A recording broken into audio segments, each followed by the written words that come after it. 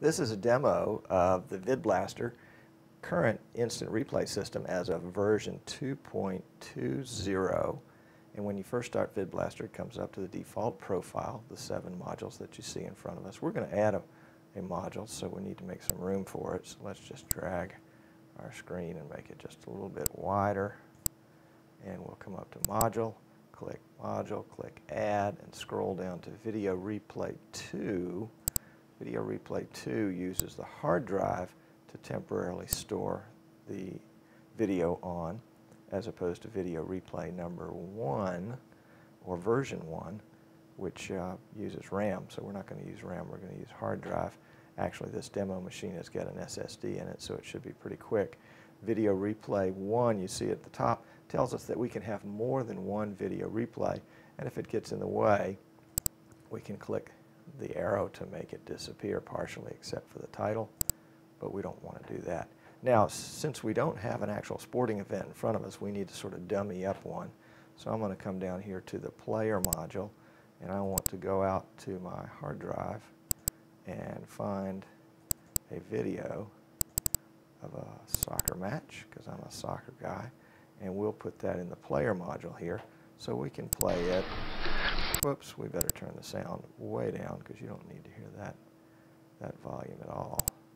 Okay, so we'll go ahead and get that playing, and you can see we can display that in the program module. Of course, anything in the program module is recorded or streamed.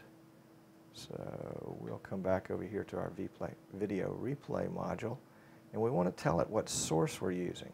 Generally, we would tell it a camera, but in this case, we don't have a camera available, so we can use Player 1. We can actually use just about anything available, but in this case, we're going to use Player 1.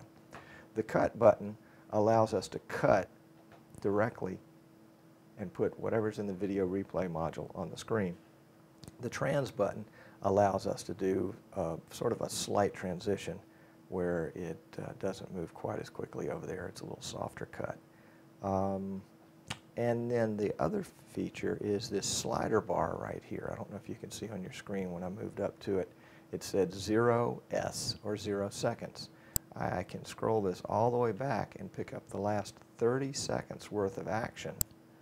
And so now whatever's here in the video replay screen is what happened 30 seconds ago in our camera or in our program screen. Actually, you can record multiple replays on multiple cameras. They don't all have to be on the program.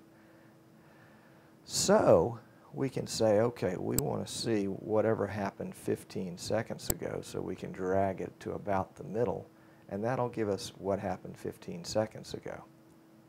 So we can see right now the ball is kind of coming in, and in 15 seconds we'll see that same ball go out and come back in.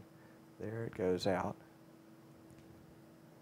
and then it's going to come back in. It's essentially delayed for 15 seconds. And we'll switch over to that, so that switches into our program module. I'm going to pull this video ahead a little bit and get some regular game action there. That'll be a lot more fun. We'll put that up on the program screen so we can now see the players moving around on the field. I think, unfortunately, this particular clip is just a one-camera shoot, so we don't have a lot of close-up action here. But if we wanted to see, like that foul that just was, we would try to grab it right about here,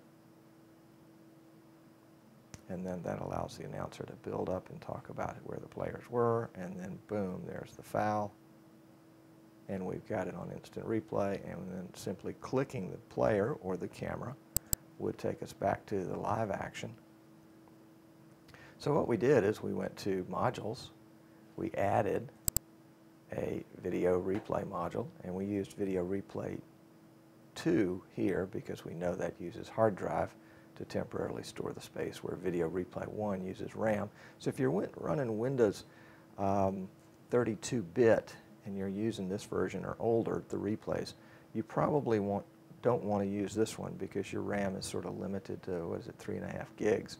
And if you've got a fairly quick hard drive, you can use Video Replay 2, or actually for those of you that are sort of stuck with a Windows system that can only use 3.5 gigs, you can set up a RAM drive with that extra RAM, and then tell Video Replay that you want to use that as a temporary folder.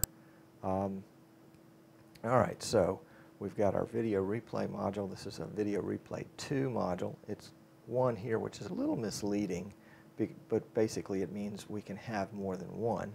We can minimize that, we can maximize it, we can adjust the duration. So I can actually show the same clip twice. Let's say I want to start about 10 seconds, and here's that 10-second clip. You can see it in the program screen. I'll cut back to live action for a second, drag my slider back, and show it again. And if I'm really quick, I can drag it back again and show it a third time.